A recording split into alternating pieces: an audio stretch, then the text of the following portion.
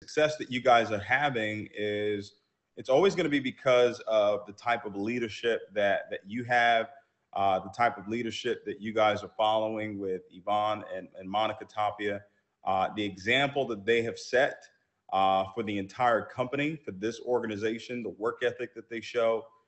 It's just tremendous. And I know that the success that you guys are having right now is because you follow their lead. Y bueno, quiero decirles que el éxito que están teniendo es gracias también a los tremendos líderes que tienen con Iván, con Mónica Tapia, por su ejemplo, por su liderazgo, por todo lo que ellos han creado y ya lo que ellos hicieron para que todos nosotros podamos tener éxito. And it's a privilege to be on the call with all of you here tonight.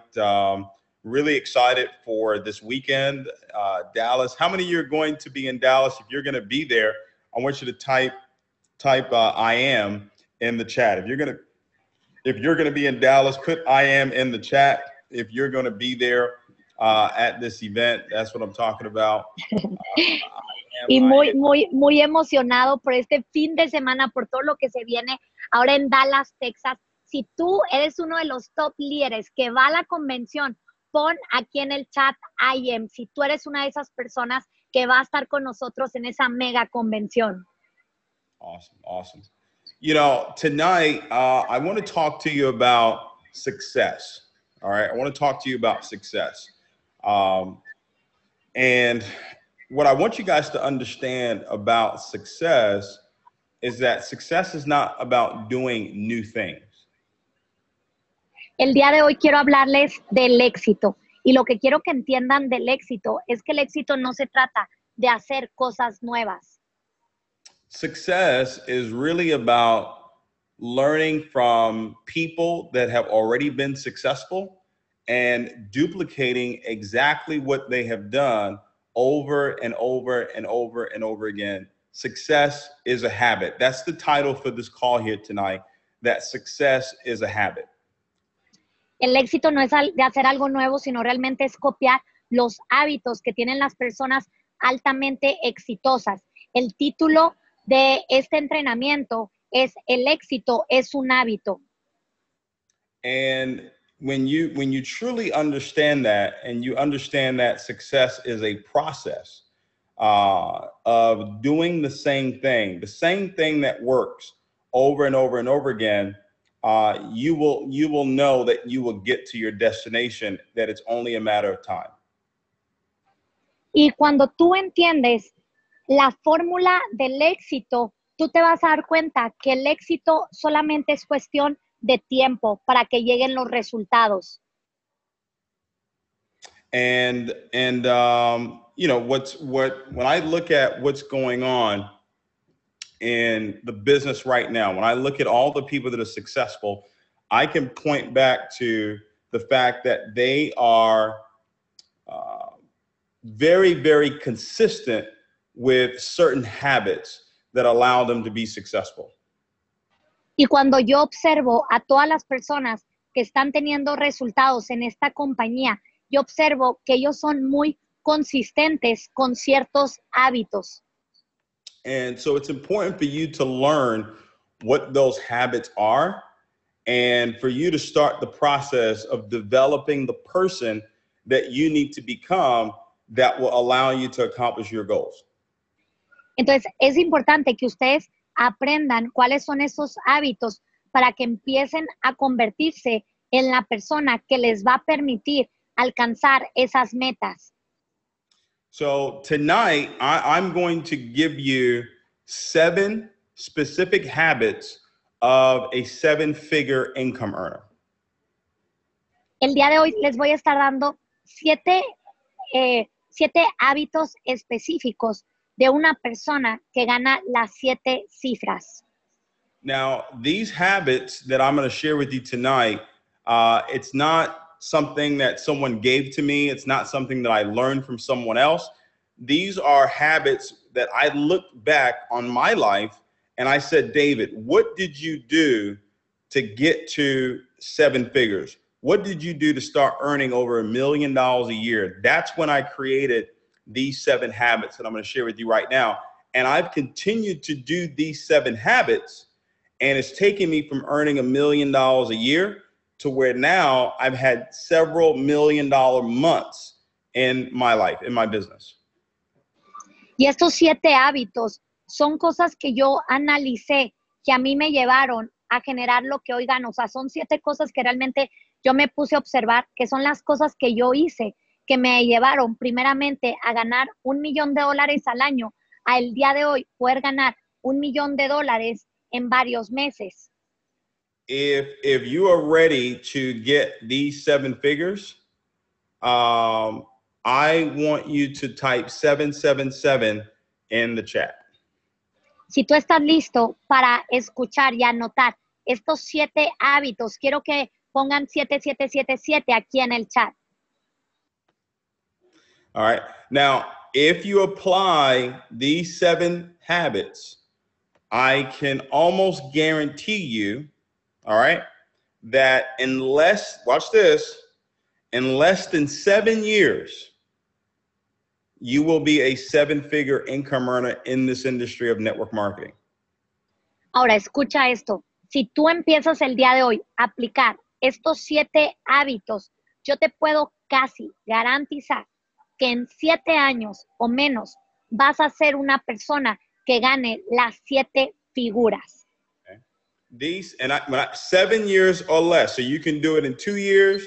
Some of you will do it in 3. Some of you do it in 5. But I know in less than 7 years, if you consistently apply these 7 habits I'm going to share with you, I know for a fact that you will be a 7-figure income earner. Y yo sé que algunos de ustedes lo van a poder lograr en muchísimo menos, a lo mejor en 1 año, 2 años, 3 años, 4 años, pero lo que sí te puedo asegurar es que si tú aplicas estas 7 cosas que te voy a decir, en 7 años o menos vas a ser la persona que va a estar ganando las 7 figuras. So what I want you to do when you title this call, I want you to title this call Success is a Habit.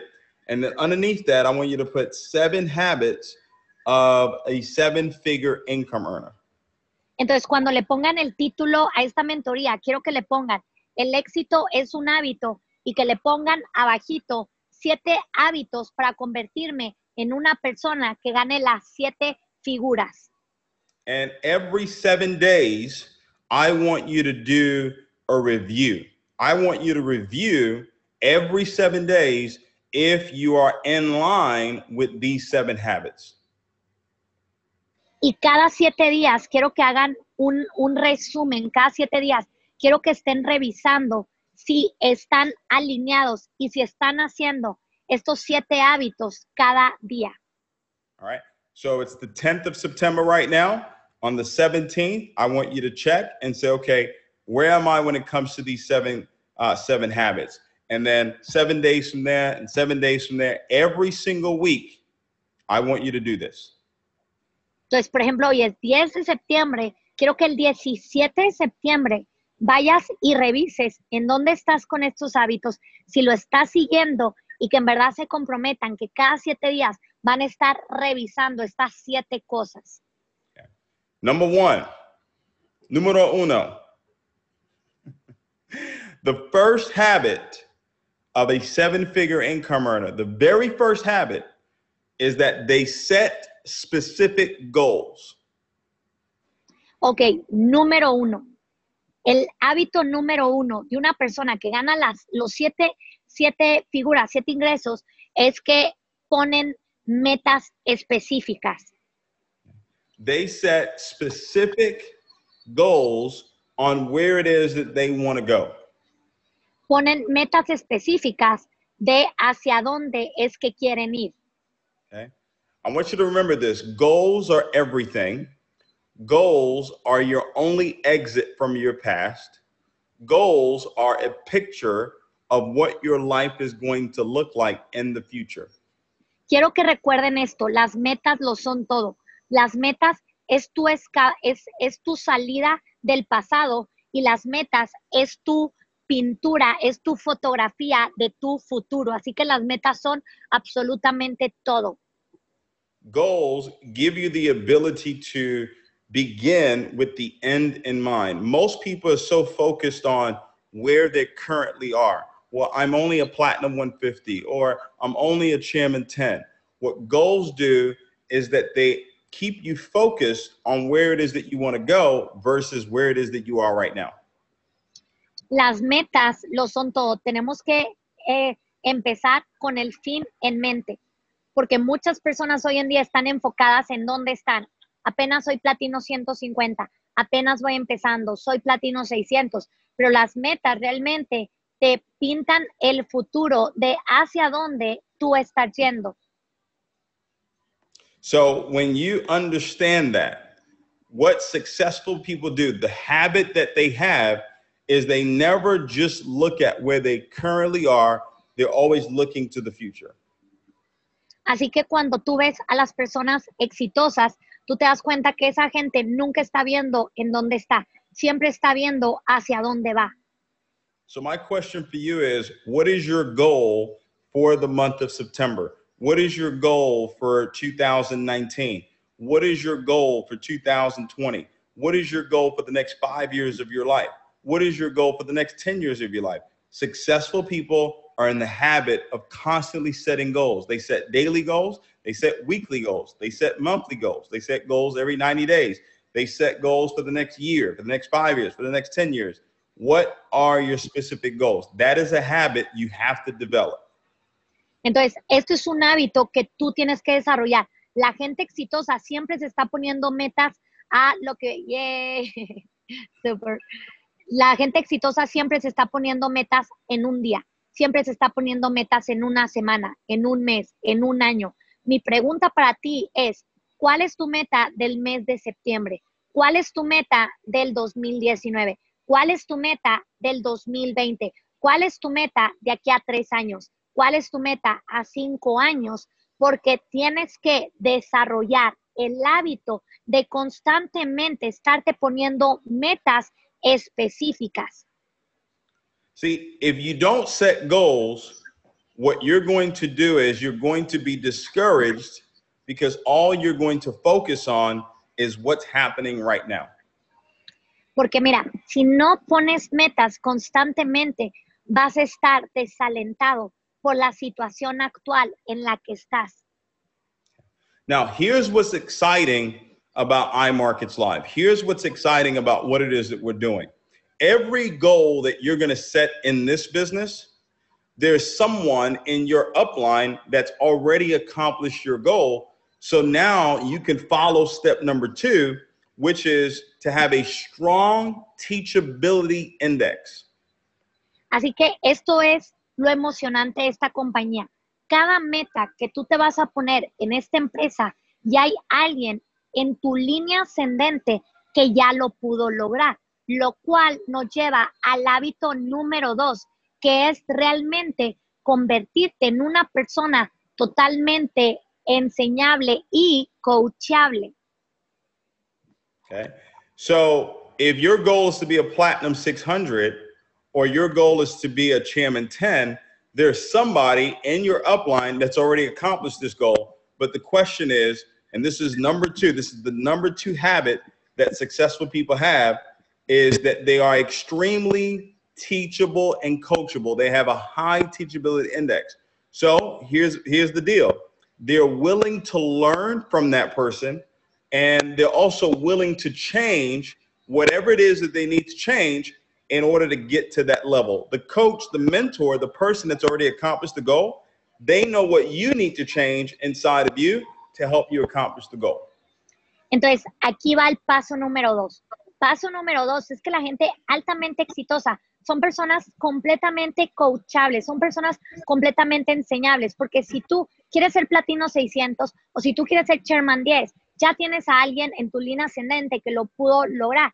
Ahora, la cuestión es que seas una persona realmente de cambio, seas una persona moldeable, seas una persona que esté abierta y dispuesta a escuchar y que esté dispuesta a ser coachable, a estar cambiando. Ese es un hábito que tienes que desarrollar. So if you are willing to learn, like you're on this conference call right now, but you're not willing to change, then that means that you're not going to get the benefit of whatever it is that you learned. The benefit of learning is change.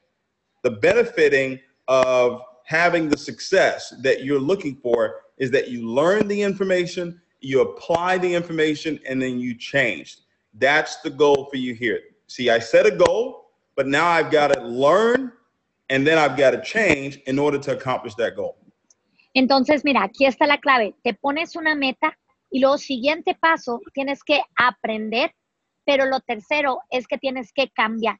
Porque si tú eres una persona que aprendes y no cambias, realmente no vas a tener el beneficio de ser enseñable, no vas a tener el beneficio y el resultado. Porque una persona que solamente está aprendiendo, pero no lo aplica, no está cambiando, es una persona que realmente no va a poder tener resultados.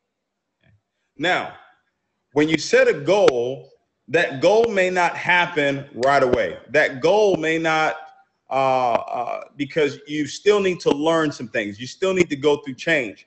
This is where number 3 comes into play. Number 3 is you have to have a strong, very strong mental attitude. See, there are only 2 things you can control, your activity and your attitude. Entonces, tienes que saber que cuando tú pones una meta, los resultados no siempre van a llegar inmediatamente. Por eso es que de ahí va a venir el tercer hábito, que es tener una fuerte actitud mental. Okay. So, because it's going to take some time. It's going to take some time for you to hit your goals. It's going to take some time for you to learn the information and apply the information. So what's going to keep you in the game? What's going to keep you going is if you have a strong mental attitude, and that's why it's so important to have your goals in front of you all the time.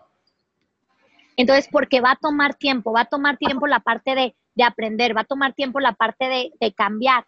Por eso es que necesitas todo el tiempo tener una muy fuerte actitud mental, porque y tener siempre tus metas enfrente de ti, porque necesitas estar viendo hacia dónde vas para que eso te dé una actitud mental fuerte y puedas continuar hasta que lleguen los resultados. So, to be very specific, you have to have a very strong, positive mental attitude about everything that's happening in your business. Even if you're not accomplishing your goal right now, even if it doesn't look like you're going to accomplish your goal, even though it may, all the challenges, family challenges, personal challenges, business challenges, you have to maintain a positive mental attitude. So every single day, there's got to be something that you're saying that's keeping you going. Every day when I look in my back office, I say, I see increase. All I see is increase in my back office. Every time I go in my back office, that's what I say. I don't care if the numbers are up or the numbers are down. I just keep speaking that. I see increase. That's part of me keeping a strong, positive mental attitude, regardless of what's happening in my business right now. Entonces, tienes que mantener una actitud mental positiva muy fuerte, independientemente de lo que está pasando actualmente en tu vida, en tu familia, en tu negocio, en tus finanzas. Si las cosas no van como tú quieres en este momento, por eso es que tú tienes que mantener esa buena actitud. Por ejemplo, cuando yo veo mi oficina virtual, independientemente si veo que los números suben o veo que los números bajan, pero todo el tiempo estoy decretando, solo veo crecimiento, estoy creciendo. Y eso es lo que a mí me ayuda a mantener esa buena y fuerte actitud mental. Okay. So, now it leads into step number 4. Habit number 4 is that successful people, they have a strong, very, very, very, very, very, very strong work ethic, and they have the ability to stay focused on the work that needs to be done until they accomplish their goal. Y el paso número 4, el hábito número 4 es que todas las personas con más éxito tienen un nivel de trabajo muy fuerte. Son personas que trabajan duro, trabajan fuerte y mantienen el enfoque. No se desenfocan, ponen su mirada en una meta y desarrollan esa habilidad de trabajar y enfocarse hasta que las cosas sucedan. Okay. So what happens though is a person without a strong positive mental attitude, they won't keep doing the work. They'll let discouragement come in and it will cause them not to do the work. That's why each habit leads into the next one. if Paloma did not have a strong, positive mental attitude about her business, then she would have stopped doing the work when she was faced with challenges. She's been faced with challenges where leaders have left the business. People have quit the business. People not joining the business. Guess what? She maintained a strong, positive mental attitude, kept working, and now her business is back exploding again. Miren, si no mantienen, por ejemplo, el paso número 3, que es un enfoque, una actitud mental fuerte, eso no te va a llevar al paso número 4, que es mantenerte enfocado trabajando. Tú puedes ver que Paloma ha enfrentado retos también en su negocio. Hay personas que se han ido, hay personas que no se han unido, pero porque ella mantuvo el enfoque, porque ella mantuvo la actitud positiva, siguió trabajando y ahorita su negocio está explotando. Tienes que saber que un paso te lleva al siguiente y no seguir alguno de estos pasos hace que realmente se pierdan las cosas. All right. So remember, everything leads into it. So I'm going to do a quick review. Number 1, leaders set specific goals. They have a habit of setting goals. Number 2, they're very teachable and coachable. They have a high teachability index. Number 3, they have a strong positive mental attitude. Number 4, they have a strong work ethic. Now, number 5 is when you have a strong work ethic and you have a positive mental attitude, your business is going to start to grow. This is where number 5 comes into play. How strong are your people and leadership skills? Successful people have the habit of having strong leadership and people skills.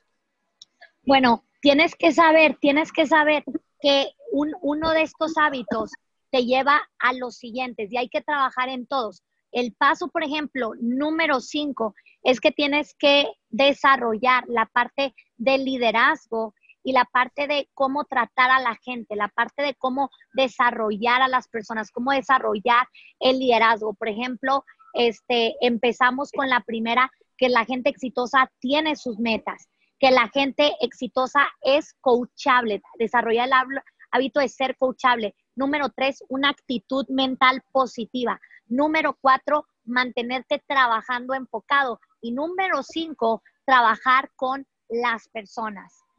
Okay. Now, this is very, very important. I've seen a lot of people make mistakes with this. Leadership skills have to do with, and people skills have to do with communication. How do you communicate with your leaders? How do you communicate with people? See, one of the things you have to learn is that people have a flashing sign on their head saying, say something good to me, make me feel special, make me feel good about myself. You have to learn how to communicate success to people, wealth to people, abundance to people. I recommend you read the chapter in The Science of Getting Rich, The Impression of Increase. Bueno, yo para esto les recomiendo que en el libro de La Ciencia de Hacerse Rico lean un capítulo de, what was the name chapter? The Impression of Increase. La impresión del incremento. Porque algo que tenemos que saber es que en la frente de las personas dice, hazme sentir bien. O sea, las personas necesitan esa parte que nosotros los hagamos sentir bien. Uno tiene que aprender a hablarle riqueza a la gente. Uno tiene que aprender a hablarle prosperidad, hablarle que sí se puede. Tenemos que aprender las relaciones humanas y cómo comunicarnos con nuestros equipos y con las personas. So as a leader, you have to know how to treat people, how to communicate with people, the work ethic, the example that you show. All of this is you having strong leadership and people skills. Entonces tienes que, como líder, aprender a comunicarte con las personas, aprender a comunicarte con tus líderes de una manera buena, de una manera efectiva, también a través de tu ejemplo, también a través de tu trabajo. Darle a la gente el ejemplo correcto. Okay. Number 5 is very, very important to long-term success. Because if you have people come into your business, but you don't know how to lead and you don't know how to communicate with them, eventually they're going to leave your business. La número 5 es muy importante para tu negocio a largo plazo. Porque si tú estás trayendo personas a tu negocio, pero tú no sabes comunicarte con ellas y no las sabes liderar, vas a tener todo el tiempo personas que se van a estar yendo de tu negocio. Así que estas 5 realmente es clave para un negocio a largo plazo. Okay. Now, number 6 is that they have the habit of having a strong personal self-development regimen. La número 6 es que tienen un regimiento de desarrollo personal muy, muy fuerte. Okay. This is every day. Esto es prácticamente todos los días desarrollo personal. You want to either be reading 30 minutes with 10 pages of a good book, 30 minutes of a great audio every single day. Successful people have a strong personal self-development regimen. So every 7 days, you have to look back and say, did I read 70 pages in the last 7 days? Did I listen to 30 minutes of a good audio for the last 7 days? See, when you start developing your mind through information, that's what's going to allow you to really, really go out and be successful in this business. Entonces, número 6 es esta parte de desarrollo personal. Mira, tienes que mínimo escuchar 30 minutos al día de un buen audio de desarrollo, 30 minutos de lectura, 10 páginas al día. Ahora, cada 7 días, tú tienes que ver tu calendario y tienes que ver si realmente estás trabajando en tu desarrollo personal, porque realmente esta parte es lo que te va a convertir en una persona totalmente de éxito. Entonces, trabajen de verdad 1 hora al día en su desarrollo personal diario. This is every single day. You must do this. Step number 7, this is the last one. This is the last habit. Successful people have a strong money blueprint. Y el número 7, la gente exitosa tiene realmente una fijación por el dinero. How do you express like blueprint? They know what to do with money. Okay. Que tienen, saben qué hacer con el dinero. Okay. Now, I'm going to tell you, there are 2 very huge things that you must learn to do with money. 2. Hay 2 cosas muy importantes que tienes que aprender a qué hacer con el dinero. Number 1. Número 1. Give money. Da dinero. Number 2. Y número 2. Invest money. Invierte el dinero. Okay. Successful people have the habit of giving and they have the habit of investing. 2 of the biggest things that I do with my money on a weekly basis is I invest and I give every single week. La gente exitosa tiene este hábito de hacer con su dinero, tanto darlo como invertirlo. Quiero decirles que un hábito que yo tengo semanalmente es que tengo el hábito, cada semana estoy dando y cada semana estoy invirtiendo mi dinero. Just this in November this year, what we're going to do is we're going to provide 500 families in Africa with water, food, and light. And we're also going to give over 6 figures to different churches that are in the United States.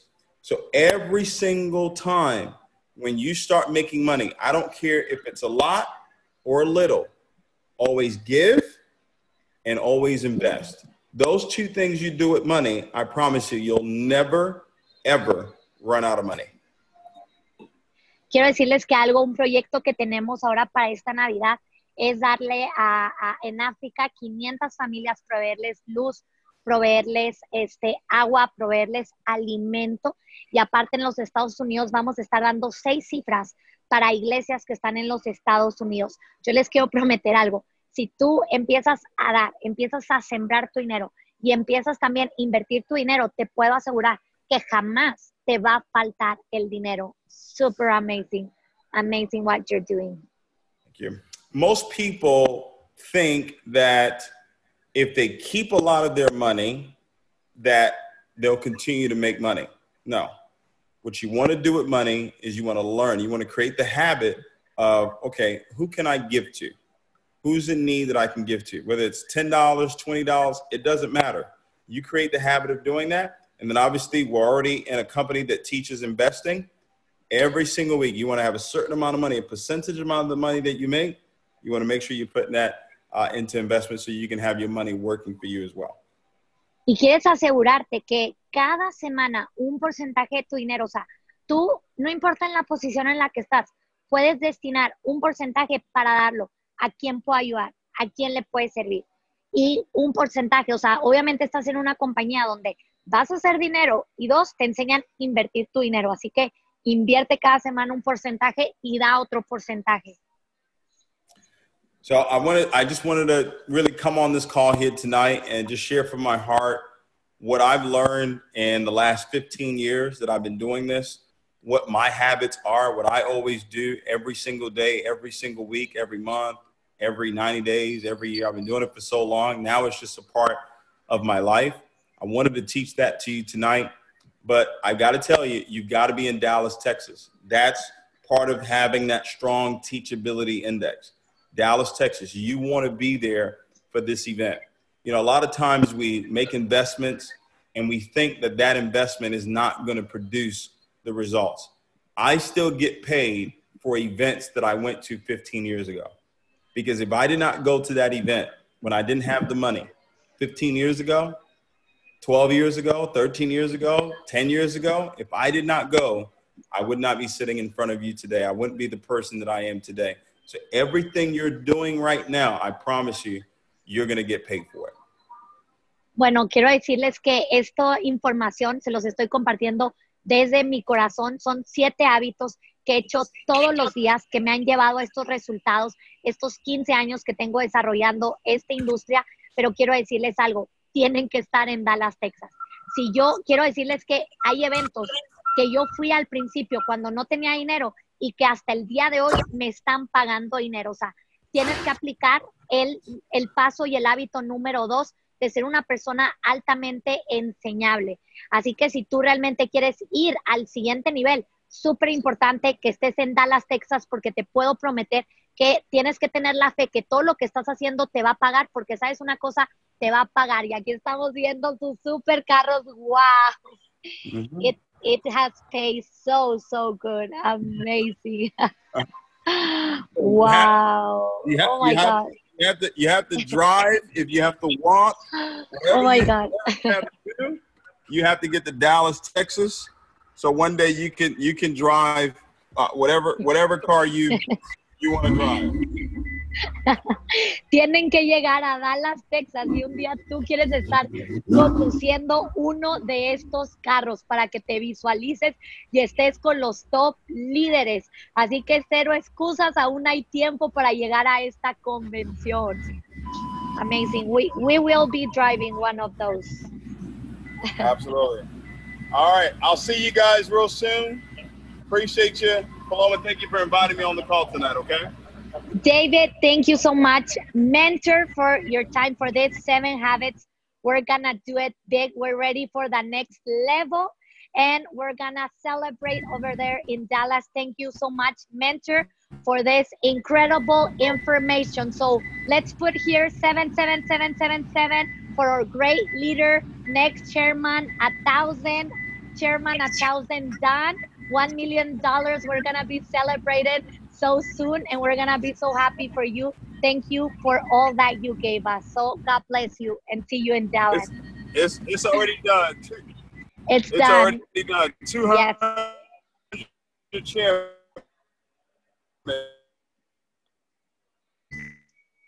Yes. It is. It is. Okay, thank you so much. Bye-bye. Thank you, leader. Amazing. Bueno, chicos, acaban de escuchar prácticamente el día de hoy, tremenda mentoría. ¿Quién el día de hoy aprendió? Yo estoy viendo aquí demasiada energía en este chat, demasiada energía aquí. Muchas felicidades por estar aquí conectados. Es tiempo, líderes, de aplicar esta increíble información. ¿Quién el día de hoy va a empezar a examinarse cómo vamos en esos 7 hábitos y definitivamente empezar el día de hoy a aplicarlo tal cual. Quien el día de hoy dice, me voy a Dallas, Texas, aún hay tiempo, vamos a estar ahí. Chicos, hagamos, yo quiero que tú el día de hoy pongas tu meta de no solamente septiembre, sino de este próximo lunes. Quiero que cada uno de ustedes ponga aquí en el chat qué rango vas a estar cerrando este próximo lunes, meterle con todo, crear historia juntos, porque nos lo merecemos como latinos, es nuestro tiempo, estamos en el mejor momento, en la mejor empresa, así que vamos a darle con todo. Se vienen, aquí estoy leyendo platinos 2000, platinos 1000, 150, platinos 600, eso, venga, venga, super líderes. Y les tengo una increíble sorpresa para el día de mañana. Mañana, como cada miércoles, tenemos Chairman Factory y quiero decirles una cosa. Mañana vamos a tener una increíble Chairman Factory por primera vez con de verdad, este también es un super líder. De verdad, si a ti te interesa la parte también espiritual del éxito, tienes que escucharlo a él. Se llama Luke Cuamina, Chairman 25. Luke Cuamina. Esta mentoría el día de mañana la vamos a poner para puros socios activos y comprometidos. Yo quería que escucharas hoy a un David Imoniti. Él te dio la clave. ¿Realmente quieres ir al siguiente nivel? ¿Cuál es uno de los pasos, metas? Y 2, sé enseñable. Si tú quieres este negocio, realmente hacerlo de la manera correcta, muy importante estar activo porque tu activación es el compromiso de que estás haciendo un verdadero negocio. Si no estás activo, chicos, estamos jugando al negocio. Mañana Chairman Factory con este Chairman 25, una persona de verdad que ha impactado mi vida. Él viene de la organización de David Imoniti, va a ser para puros socios activos. Así que, chicos, empieza a mandarle tu activación a tu Platino 1000 porque vamos a estar mandando la contraseña para esta tremenda mentoría. Nos vemos mañana en Chairman Factory y vamos a darle absolutamente con todo. Les mando un fuerte abrazo y vamos al siguiente nivel. Let's go. Vamos a darle con todo.